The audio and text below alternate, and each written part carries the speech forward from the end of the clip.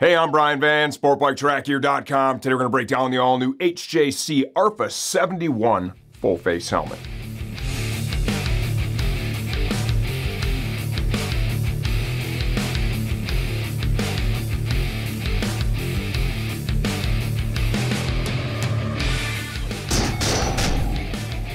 The RPHA 71 retails from $479 to $699. $479 is going to be a solid color fiberglass shell, with the $699 being their super cool full carbon shell.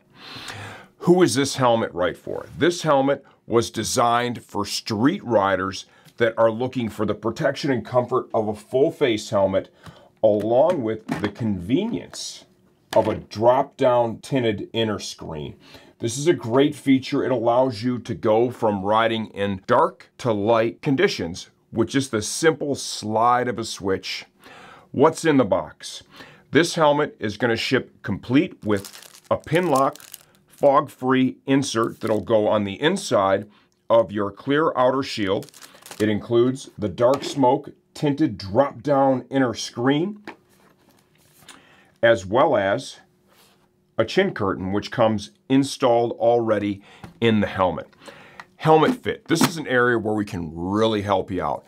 I measure 58 centimeters on the money with an intermediate oval head shape. I've literally owned and ridden in hundreds of helmets spread over many decades at this point.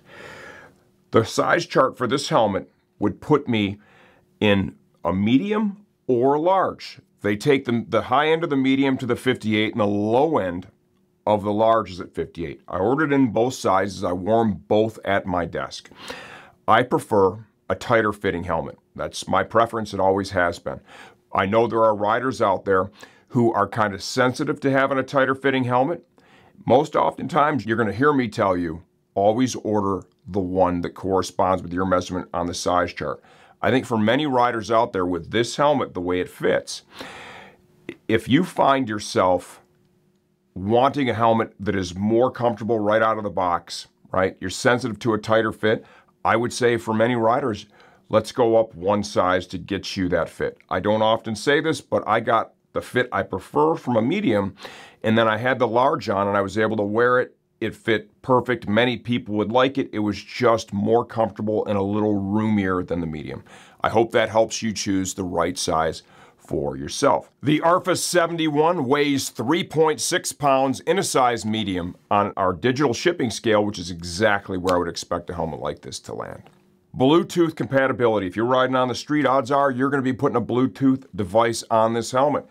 With this one, HJC and Sena have partnered up and they have a direct fit system. There are two models to choose from, the 50B and the 21B. The 50 being the higher end of the two. Both of them are direct integration. We'll show you as we get it further into this video, but these plates slide right off. The unit slides right on. The battery pack is held back here. Pockets for the speakers, pocket for the microphone. Direct integration. If you want to use a universal model, there are models out there that offer the two-sided tape adhesion, right? You'd be able to put that somewhere in this area here. If you needed to use the clamp, you're going to have to mount it further back on the helmet, but it still would be possible. Without question, the cleanest way is going to be the HJC Sena partnership. My intention is to do a follow-up video to this sometime during the month of February, where I install one of those in these helmets to give you an idea of what it takes to get the install done and how clean the end result is. Ventilation. Ventilation on this helmet is managed through an intake vent on the chin bar. I got to tell you, the quality of the vents, the action on the vents is top shelf. They did a great job with that. There's a large intake vent up here on the crown of the helmet. You've got extractors and exhaust back here on the back of the helmet. With any helmet that is full face that offers a drop-down inner screen, there's trade-offs with everything. You pick up the convenience of having that drop-down tinted inner screen, but one thing you lose, or the manufacturer loses, is the ability to put direct vents right here in that brow area, which is a great place to bring air into the helmet. So the level of ventilation you're going to get from this helmet is going to be good. It's going to make you more comfortable when you're riding for sure, but don't expect this to move air like an Arai Corsair V or a Shoei X15 or something, because they're just a little limited where you're able to put the vents, but that is going to be the case with any helmet that offers a drop-down inner screen. Shell construction.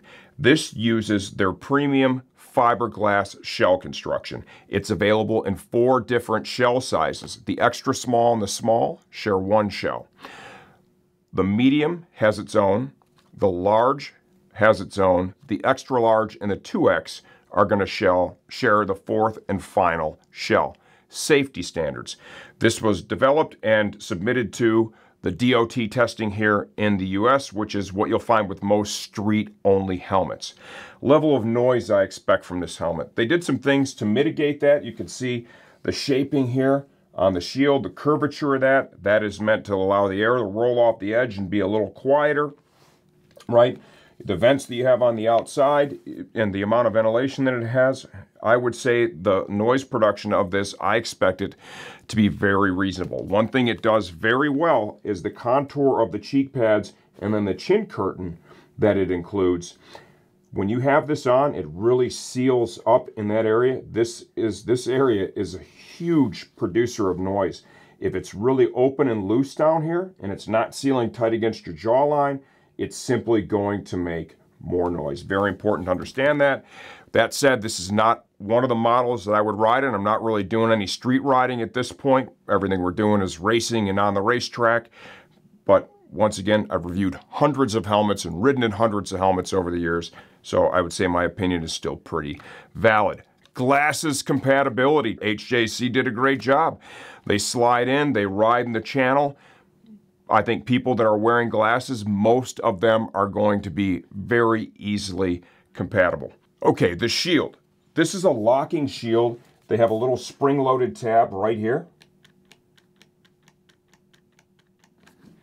to release, push in, lift up. You can do that all with just one hand. Changing the shield on this helmet, this is one of the easier ones I think that I've ever handled. Pull forward to remove on that trigger right there, and it releases. Repeat on the other side. If you look, there is a triangular shape where it engages with the shield ratchet system. This is, every other one I've ever seen is round. This is all new from our friends at HJC, kind of cool, and very easy to use. To reinstall it, you simply engage that. You want to make sure this tab up here in the front too, there's a little tab there. You want to make sure that engages in the channel, like so. Anytime you put the shield back on, you're always going to try and get it in that upright position. You're going to hear it click. I like to engage the lock a couple of times up and down to make sure that you've got it before you go out and ride in it. Very simple. It's an all-new ratchet mechanism for this model. The interior of the helmet is fully removable. That's something that if you're going to do the Bluetooth installation, you're going to have to do. While we're on that point, to remove these covers on the side, you simply push in on this little tab right here and then push down on the shield. There is one other feature this helmet includes, and it's in reference to the drop-down inner screen, and we're going to show you this while we have the outer shield off the helmet. When you have the side plate removed on the left side of the helmet, it is going to expose this switch right here. The default position is all the way down. Let's go ahead and raise the shield up. If you slide it up one, and now bring this down, it is going to move that shield about 5 millimeters roughly away from your face and allow it to come down just a little bit further. All the way up. And you can kind of see that it comes down even further, and you can watch it kind of push itself out. See that? That is to get you more room. If you find this shield is too close to your face, remove that side plate, adjust the switch, find the setting that's going to make the most sense for you, and you're good to go. That's the first time that I can recall seeing adjustability of that nature offered in a helmet. So these side plates, these would be removed if you're going to install the HJC RPHA communicator. Moving on to the interior. This does have emergency release cheek pads in it, fully removable liner. We'll start by removing the chin curtain, grab it here in the corner, and kind of pull out. Full disclosure, reinstalling this takes a little bit of effort. To remove the cheek pads, you're going to have 3 snaps, one in the front. You want to slide your fingers in between the EPS and the backing of the cheek pad. Put some pressure to release, one at the top, and then one at the back of the cheek pad. Once you have those snaps undone, grab it right here and pull out. Repeat the process for the other pad.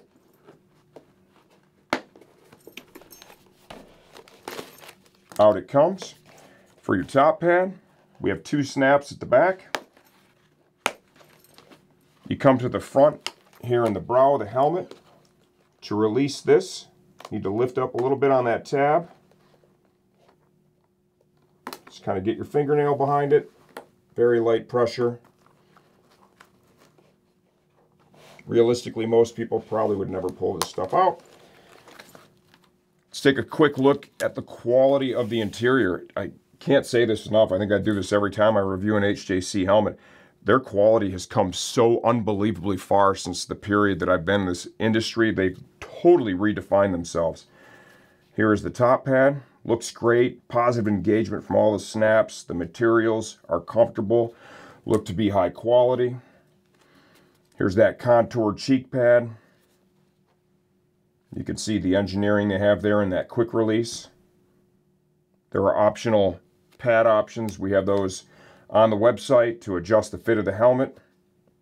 If you need any help with that, you can always reach out to our sales support team. They'll help you. The channels that are built into this helmet to run the speaker wire, the pockets that are in there to accept the communicator, the pocket that's up here in the front of the chin bar, can you see that, to accept the microphone. This is the cover that comes in if you're not going to use, they are directional, if you're not going to use a Bluetooth device. They have really done an excellent job with that. If you use the direct fit models, they're going to look great. Even a universal, you're going to be able to get a really good, clean installation out of that. And for a street helmet, I mean, every street rider you see out there at this point is using some type of Bluetooth device, either to communicate with the other riders in the group or phone calls, music. I know I'm a snowmobiler. All of my snowmobile helmets at this point have different Bluetooth devices on them. I'm not taking calls or really talking to anybody. I like to listen to music when I'm riding, and this helmet makes that install super easy. Like I said, we're going to have a follow-up video sometime this month showing you what it takes to get it done and what the end result itself looks like. You can see the channeling here while we got you in the EPS for the ventilation. Lots of holes in there, lots of channeling. They're doing the best they can to move a good amount of air through a helmet that offers a drop-down inner screen. If you have any questions or comments, leave those in the comment section of this video. I answer all that stuff myself and I'm always here to help you choose the right helmet for your next ride.